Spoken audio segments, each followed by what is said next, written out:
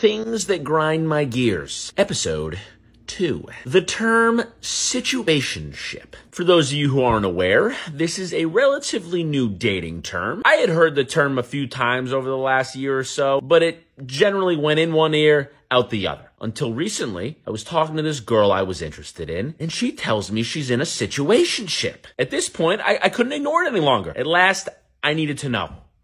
What in the is a situationship? I assumed that meant she was taken, but since I didn't know what the term meant, I needed to be sure. So, when I looked it up, I've never been more confused in my entire life. The definition is a romantic or sexual relationship that is not considered to be formal or established. This shit made the dictionary. That's nothing new. It's called a casual, non-exclusive relationship. I've been having them for the last 15 years. And it also was always unspoken. Who decided it needed to be a bigger deal than that? Of course, in this day and age, people love a trend. So now everyone's throwing this term around like a goddamn hot potato. It feels like people almost want to be in these situationships just so they can feel cool using the term as a brag to their friends. Remember the good old days of Facebook relationship statuses? It was single, in a relationship, or it's complicated. Well, the only thing that's complicated these days is me trying to wrap my head around this goddamn term situationship. But hey, if there's any good news to come from this,